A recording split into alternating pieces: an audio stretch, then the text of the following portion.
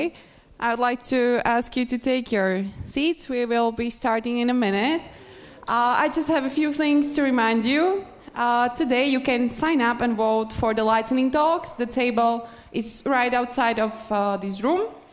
Also, if you want, you can tweet, you can write a blog, whatever.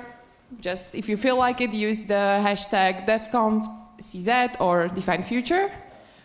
Please, when you are coming through the rooms, just close the door very gently, don't smash them, and respect the full sign. So that will be all from my side. And now, please, warmly welcome Honza Horák.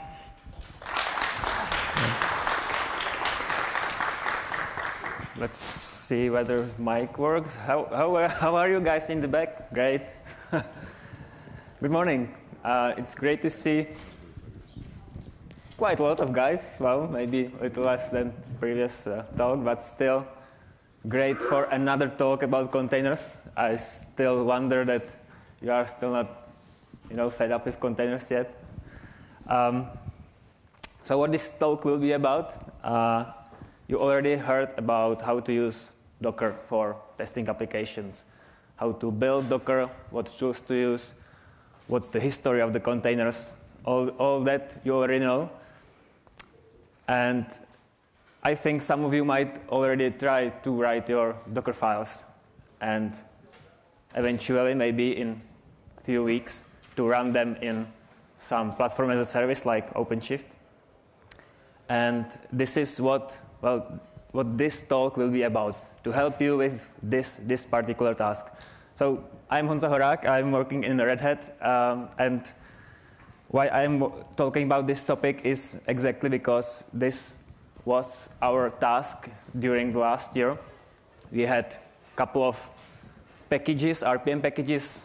Well, it was actually a set of software collections, and it included quite nice set of development tools in quite recent versions. And we wanted to give those nice set of packages into containers. And what was more important, these containers were supposed to run nicely in OpenShift or generally platform as a service. It can be even something different.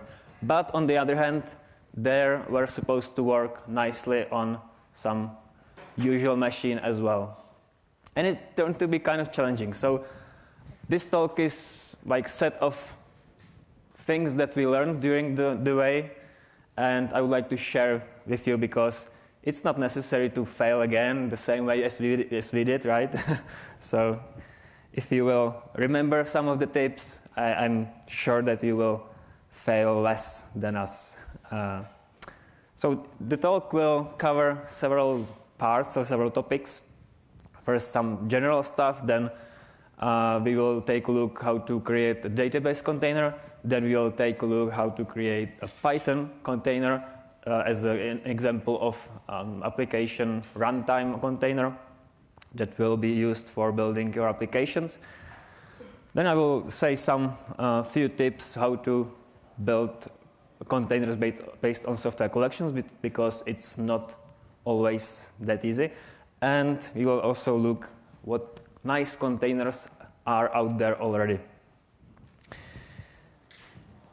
This talk won't cover some basic stuff about how to run containers, how to what the containers are about, some technical stuff below. It was probably already done or will be done by some other talks, so I think you will probably find this information in other talks. So, and yeah, this is also not about OpenShift itself. I won't show you any examples running the containers in OpenShift, but you are also able to see these examples in another talks. Yeah. So I said this is not about basics, but still some very, very basics about containers are mentioned. This is how I imagine containers if I hear the word containers. I'm not sure if you imagine something like this, like similar. And I just recently realized that it's kind of a good. Well, there are some similar things between Linux containers and this kind of containers, because when we want to be ecologic, right, we put the right stuff into the right container. And we put only one kind of stuff into container. So it means we kind of use these containers as one-purpose things, like microservices are supposed to be designed. So that's the first thing, that we should care about what the content is inside, and also that we use these services as microservices, like the applications in containers are microservices. Well, these applications, if we run the same application on virtual machine, the usual way, it can be also a microservice, right? But what's really nice about containers is performance, because we don't have this level or layer of another kernel and the hypervisor running. So it's much more efficient. But on the other hand, you already heard it several times, I'm sure. There is some security risk, because since we don't have this another layer here, it's theoretically possible to influence the host system or other containers if we found some issue in the kernel. I won't talk about details. I'm not the right person for it. But this is really necessary to keep in mind if you are developing the containers.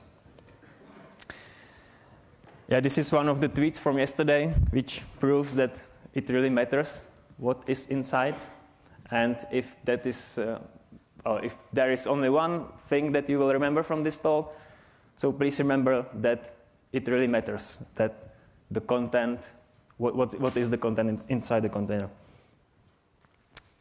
And this is one of the first tips I give you.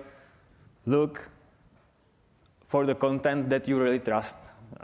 When you are putting something into the container, it's also, even if you know what it is, it should be something you really trust. So if we speak about RPMs, you should be like sure that these RPMs are coming from a reliable source. They are signed. You should check it. How we can build a container. This is very the easiest way how we can build the container is this, like pull the image after starting the container, running a container, and then running Docker commit, which creates a Docker image. Well, yeah, it works, but don't do this. If you want to create Docker images or container images in another formats, use some recipes and reproducible builds, because the way the example, this example isn't very reproducible. So use reproducible builds. In the Docker world, this is what Docker files are served for, or this is what Docker files are for. So this example shows the same what the previous example was about, creating some file with some nice greeting, and we build it using the Docker build. Nice. So let's move into some more interesting stuff. Postgres is here used as an example of the database.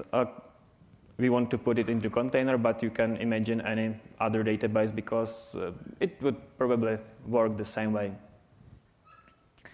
So when we want to create a Docker image and we want to deliver it to someone, we start with the Docker file again. We start from some nice base image, which in this case might be rel 7, and we install RPM. Well, quite easy so far. And again, Docker build. And we see that the yum is running. There are some layers created for every command. And the build is successful. But what is the problem here in the example is that yum creates some cache inside the container, and we don't want to have these caches like distributed to customers or users, right? So we need to take care about the container size in this sense as well. But generally, we try to create the containers as small as possible. So in this case, what we can do is to use some options for the yum command and run yum clean all in the end. And question for you, why is this yum clean all used with the add, not as a separate run command? Anybody knows? Right. Every command the run command creates another layer. So if we did it in a separate run command, we wouldn't make the image smaller, but even a bit bigger. So this is the right way to do it. Another thing is, when we try to build this Docker file again, we will see a bit different output, because the Docker is working by default with caching mechanism.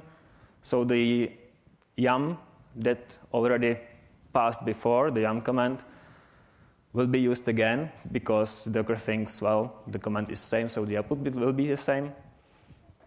But it doesn't know that there was a security update in the Postgres image yesterday, right? So what could happen is that you want to update your container, you build the same Docker file again after the security update of Postgres is out, but in the container there still will be the old stuff. This is because of the cache. So easy fix, Tomáš was speaking about it yesterday. Using no cache true is one of the options. Tomáš was mentioning, well, more options how to avoid caching. So please be aware that this is something you should just keep in mind. And of course, there are some services for it. You can use some tools like OpenShift build service, and something more about it. Well, I hope it was mentioned in Tomáš's presentation. I'm not sure now, because that was what I supposed. But so probably you will have to find more about this service. It's like an implementation that should help you to build Docker images in a correct way. Okay, do you think it's all? Are we ready already? Because we have like Postgres in container, right? So we should be almost ready. Well, but we are not, because there are simply a couple of things that we need to do. One thing is related to security. So this is try for a joke for you. So this is a question for you. Anybody knows what is small, green, and very, very dangerous? So it's a frog with root access. And why I'm saying it here, it's related to the first slide, for the first box slide, when I was speaking about possibility to break through kernel to host system or another containers. If you are root in the container, it's not very safe still. Well, there are username spaces now in Docker since yesterday, but still it's better to not be root inside the container. So this is quite easy fix. You change the user inside the Docker file, and the Postgres is already ready for, usually databases are usually ready for running as non-user roots, non-root users. So that works pretty much well. There are also other environment variables set, and this is done because, this is just a tip summarized in order to memory, and that makes the frog not to be that danger. Okay, About the environment variables, that was the preparation for these 2 lines. We don't want to have just the Postgres inside the Docker or image. We want the Postgres to be the microservice. So once user downloads the image and runs the container with the Postgres, he wants to run the Postgres, right? So we want to make this happen inside the container, inside the Docker file, which is done by the cmd command and it runs some script, which is not in the Postgres RPM. We need to add it into the container. It's some arbitrary script, and I will show you how it looks right after another tip that we should do the microservices, as I said. And this script looks like this. It's a database that needs to have some data directory prepared. Like Postgres needs to have some directory prepared for running correctly. This is done by initdb command. So when we run the container, the initdb command prepares the directory with the data. This script also creates some configuration options to listen on all devices. And finally, there is exec Postgres. Yeah. And why is exec here? Well, it's a good practice that we found during the way that in order to pass signals properly to the process, it's better than forking from the bash. So another tip for you, if you want to, well, if you are ready with the preparation of the container process, use exec instead of just command which would fork. Okay, and we are ready again to build, and we can run it. The -p option, I think you already saw it in some other presentation. It maps the ports inside the container to outside, so to port on the host. And we also name the container with some shorter name than the long hash. When we want to connect to the running Postgres container, we need to know the IP address, which we can do like this. And we already see that the Postgres is asking us for the password. So we are almost there, except that we don't know what the password is, right? Or anybody knows? No, nobody can know because there is no default password, and it's really by design. Please don't use default passwords because users are lazy. They won't change the default passwords.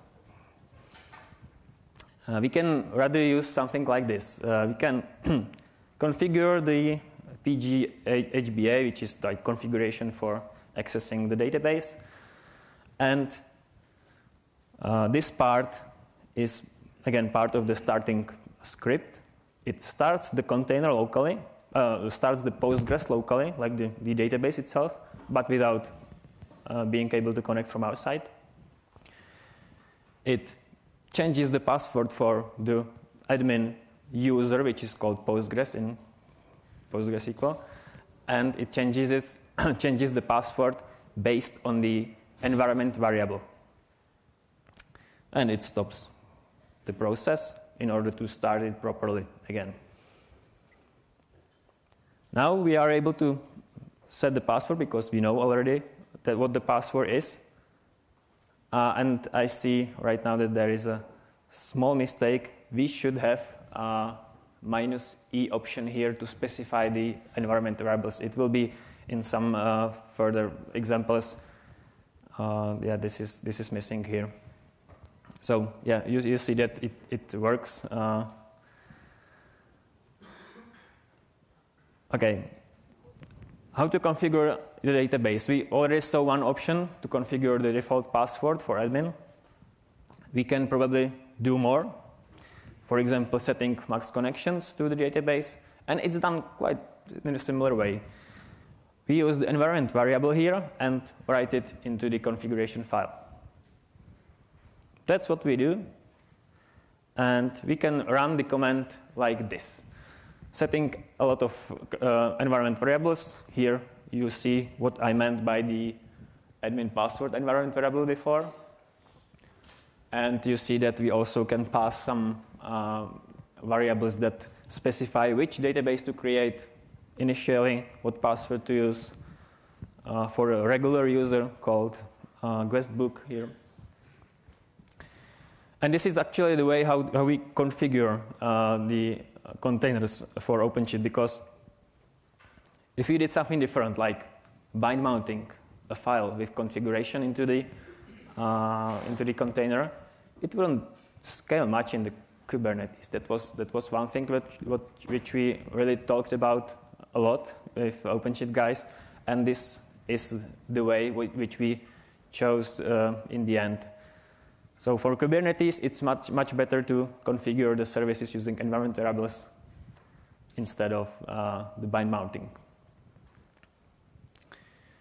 And since we don't want to have like different user experience in OpenShift and outside of the OpenShift, we also decided to support only common options, which is kind of weird. So we can ask, what if I can change another option, right? It's an obvious question. So the answer right now is, if you want to do something special with the container, which is already prepared for some general use case, you should create your own thin layer on top of it, because Docker, as you know, works in layers.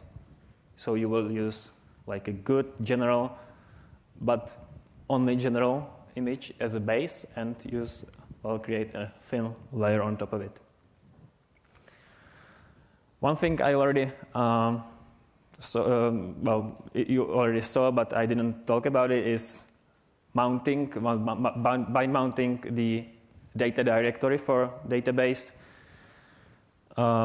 because you don't want to lose data once the container stops or breaks, whatever. You know, kettle, it's not bad. So it can just happen that the container crashes and you want to have the data still somewhere. So this is what we should do with the data of the database. And what's the point here is that users, when they use bind mounting, they need to know the path inside the container, where to bind mount their directory. So you should consider using some paths that are common. For Postgres, it's usually this path in like regular system. So why not using it inside the container?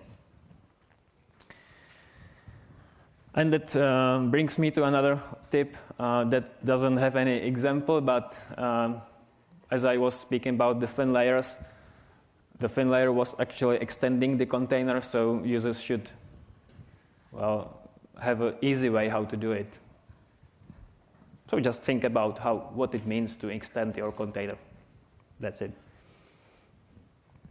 So that was for the Postgres or general database container. Let's look what about, question? What about changing the ownership of the files for the data? Like if you move the data from the root account from the host machine, you don't know what the owner will be inside of the container. Right, so the question is, what's the ownership of the files inside the container and outside the container, how to make it working? This is responsibility for the user who is running the container, so the data or the files have proper owner. It's also connected to CLinux. They also need to have proper CLinux. It's not about ownership only. And since currently, as till yesterday, there was no user namespaces, so we need to keep the UIDs the same inside the container and outside. So this is responsibility for the user who is running the container. Okay, the Python container is one of the examples of the build containers, how we call it. So the build container, what I mean with it is that we use this container to build another applications, okay? Or we can use the term build the image. That's what I mean by it. Okay, so let's try again from the scratch, creating the Docker file from the base RHEL 7 image, installing Python with Python pip. Okay. I should probably ask before I edit. So yeah, hopefully someone of you managed to spot the issue. There was no yum clean all in the end. So yeah, this is how we do it correctly. You already know why. And again, running it, and we see that the build succeeded. But we also see, maybe it can be overlooked sometimes, that yum was having a problem with Python pip. Yeah, it's not available on the RHEL 7. So it's kind of weird that yum can't install some package, but still the build is successful. So please be aware of that and don't believe yum much. Well, rather look at the log and see what is happening. Or you can use some trick that we started to use in the images, that we check the packages installed using RPM -v. It's also a way to go. Okay, so this is basically it. The Python itself is not a microservice at its but it is basis. Like, we can't do much with the Python, right? So we have the Python in the container, and we can be almost ready. So we can ship this to a user, and we can say, okay, this is it, use it. And the user will ask, okay, how I get the application inside? So this may be one of the options. So now we are using as a base image or already our created image before. Okay. We add some installation script. We run the installation script and set the command, the default command, to run the application itself. So let's imagine that this script will install some guestbook application, and the application will be located here, and we will set this as a default command. Yeah, it works. Well, let's see. Yeah, this is the script actually, and after we build it, yeah, it should work. Well, it really is not anything wrong with it. What is wrong is that every user would have to do something like this. And, well, it's not that complicated, but we can make it better. So let's try to be user. Let's try to make user to be a bit more effective. And for this purpose, there is the tool called source to image. And it was developed by OpenShift specifically for this particular case, to get the source into the image and produce in the end another layer image with your application already. So this is like definition. I hope you already managed to read it, but let's rather take a look at the example. So you can install the package called source to image, and this package includes the binary s2i. And using this command, we do pretty much the same as before, using how many lines? Maybe 15, 10, I don't know. So what it does is it downloads or just copies the application on this path. It can be also the Git repository. It will use this Python 3.4 RHEL 7 image as a base and creates another container called guestbook. Now, how it works inside, because that's probably what you are wondering about right now. In the base image itself, we need to have some support for this source to image. And the support means to have basically 2 scripts only. We use bash scripts. It can be probably whatever language you want, but bash is totally fine here. First script, assembly, is used during creation of the layered image with the application. And second, run script is used as the main command, as the default command to run the container. Let's see how the most simplest example might look like. This is the assembly script. It just copies the application, which is at this point mounted to the TMP SRC.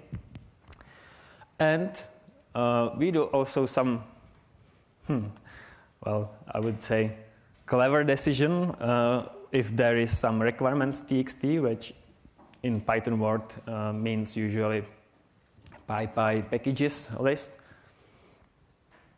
We install these requirements. The run script is also, can be much simpler than this, but in this case I want to show you how we can be a bit clever, that when there is a Django application installed, we can run the application so the user doesn't have to specify this manually, because Django applications are run in a simple or similar way, so we can do it for him. And of course, in the practical, in the end, we can support more frameworks. So this is another tip I would like to give you. Focus on most common frameworks and try to support them. As I was speaking about microservices, this is also something we should care about in these kind of images. Exposing some known ports, for example, 8080 for the Django. Yeah, it's quite usual port. And this is exactly because we want to create microservices. One special requirement from OpenShift was that the containers should run as an arbitrary user. So let's have an example. I would run the container as user 5006, for example, and it should work. And it was not that easy to do, but it is possible, of course. So this is how we do it. We need to change ownership of some files to some specific UID, and especially here you can see that we set the group ID to 0, which is what Docker uses if you specify the UID without group ID. So this is how you can manage to run the container with any user ID, and it works. Of course, you won't be able to use the root inside, but that's not what you want. You can already work with the non-root user at this point. Another example how the source to image works in practice with the GitHub, as I already mentioned. And this is a test of you. What really matters in container world? Container. That's right, content. Thanks. Okay. Now, we know how to build containers, and as I said, we need to use good content for it. Where to get the nice bits? I already mentioned it in the beginning. Software collections already deliver nice content. Test it. It also includes pip for RHEL 7 or RHEL 6. So why not use software collections? Installing the RPMs is quite easy. Software collections just use some weird names. As you see, the packages have some weird prefix, but doesn't change anything in the Docker file. And what is special about software collections is that when you want to use some, for example, binary Python in particular version, you need to use this trick, SCL enable, to change the environment. And that was This would be done in a non-container world. In container world, we are able to do something like this. We can hide the fact that the container includes the software collection. We won't be able to say which of the containers include software collections, which not. That's kind of nice, because what people are complaining about software collections is because of this weird SEO-enabled stuff that must be done, and the weird packages names. So don't be afraid to combine these two technologies. It's working quite nice. We can have containers testing once. We can have multiple versions of particular image or particular package in the container as well. Well, usually you don't need it, but sometimes you might. For example, the Python example, you still need to have Python 2.7 in order to use yum inside the container. So when you want to have like Python 3.5, software collections might be quite usable.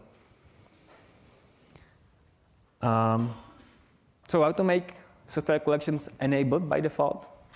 Yeah, this was not an easy task, and it's not working in 100% of cases, but only in 99%, so it's quite good.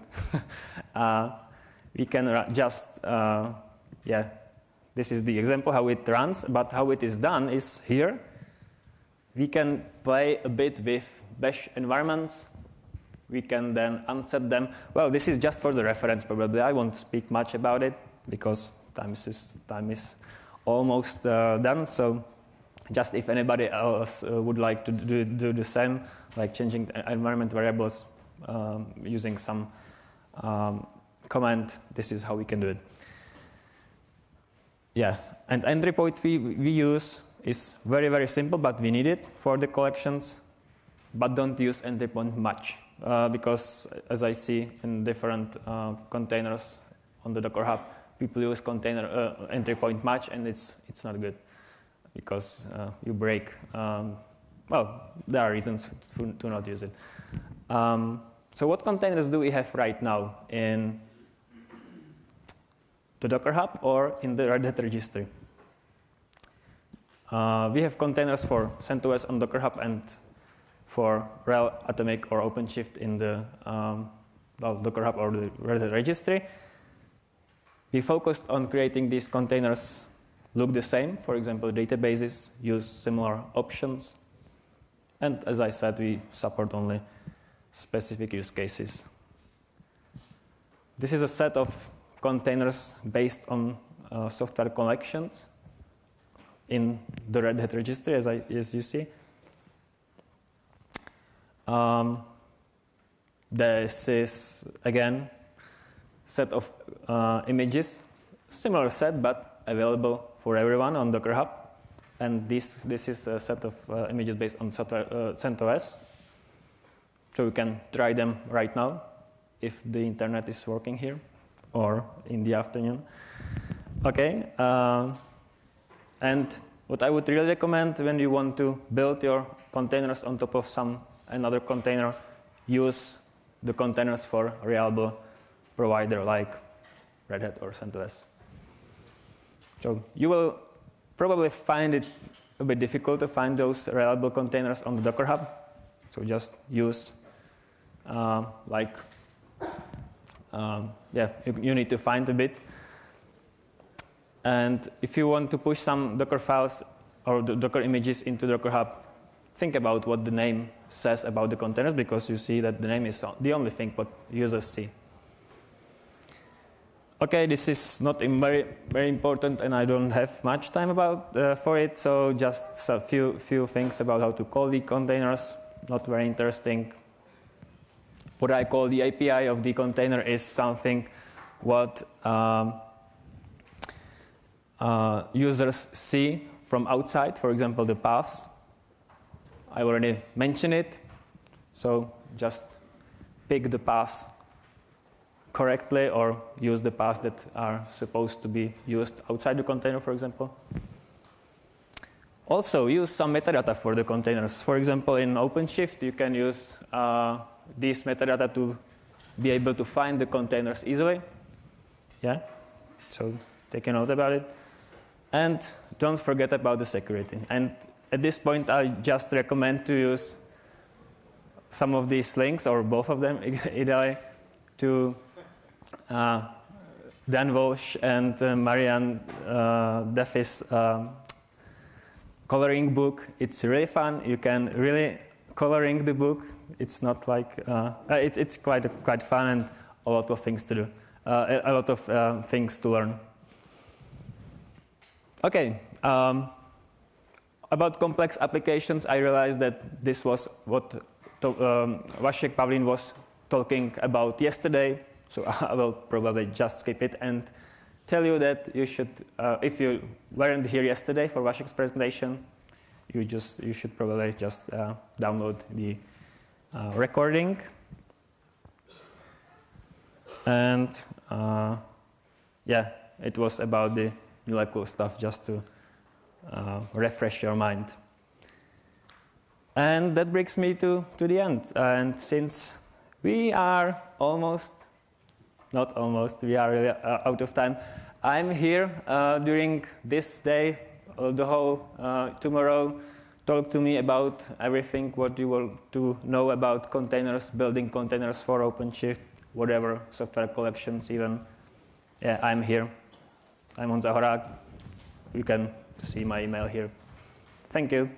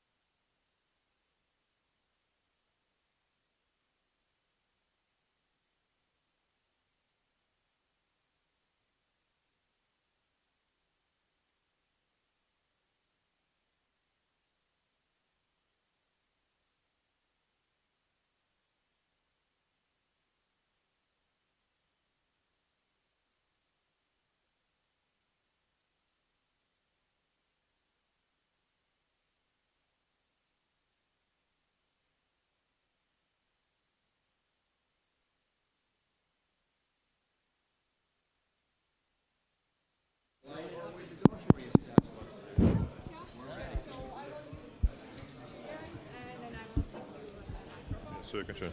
Ras.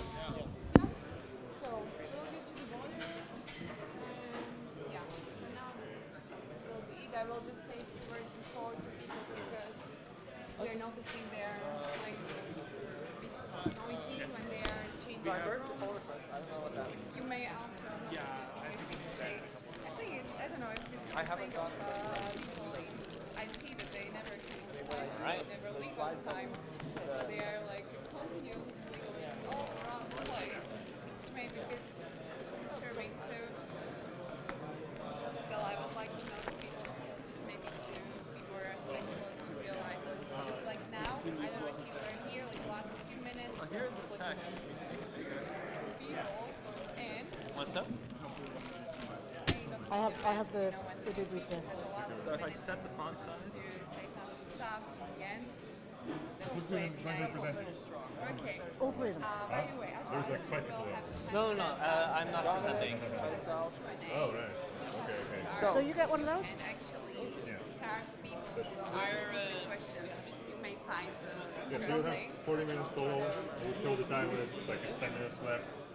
You can, if you have time for questions, you can draw out scarves to people who make, like, ask good questions. Give it them. So we have a second microphone. Yeah. You just keep that one, yeah. And we'll pass it. Yep. And just We have some spare here. I haven't got the notes. Did you check the last slide? I can. You want me to do it? No, if you're sure it's great. If not, Not sure. Notes would be nice, but not necessarily not essential. So, Now to get the microphone. is it possible for us to grab the slides now? Or They're would in you the rather? station up on that. Does that work? That works. We just need to put them onto the flash drive. Are we sure that we like have any dependencies on folders above or anything? it'll be easier to do it right after. That I don't know. What should we do? Now that the notes working? I do.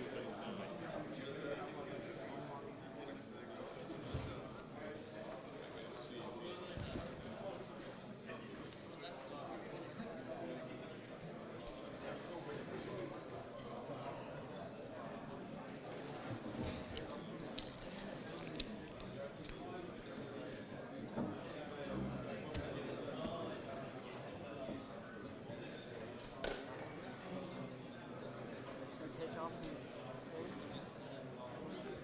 Some of the scratches with this microphone, so to speak, is scratching. What did we do? Sometimes, some speakers just scratch against the microphone, so I think we should just take it off.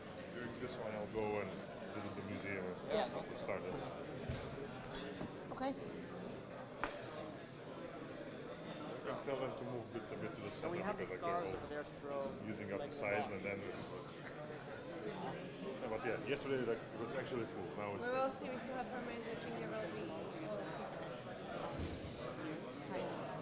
Probably because it's time. Yeah, it's not that early anymore. yeah. Oh, so it's still Yeah, we have links to that directory and also just that. So we'll do that after. Right. Thank you very much. It always takes 2 minutes for the notes. So, you want a different keyboard?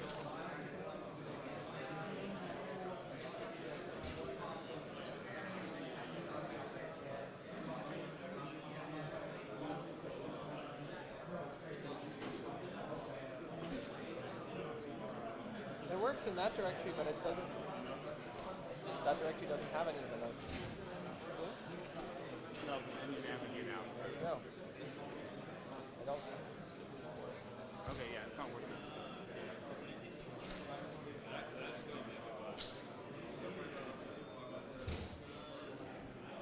No, and that's